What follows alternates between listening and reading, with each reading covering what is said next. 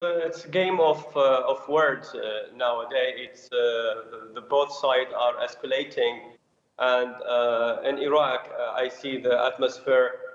They are more concerned than the Iranian and U.S.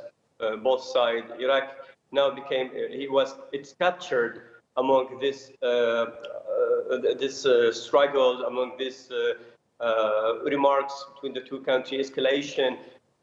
Iraq is very weak. It cannot carry or stand any war in the region. It will be mainly affected country in the region if anything happen or any escalation happen.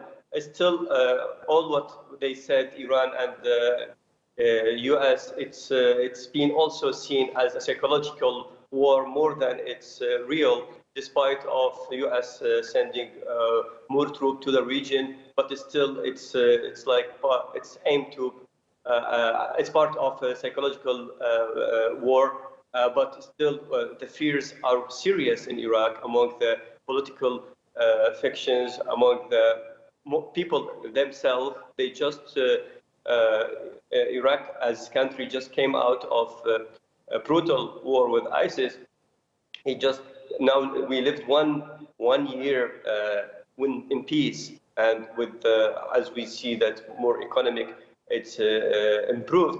And if anything like happen in the Gulf, that will be Iraq will be captured and will be suffer a lot and will be destroyed mainly.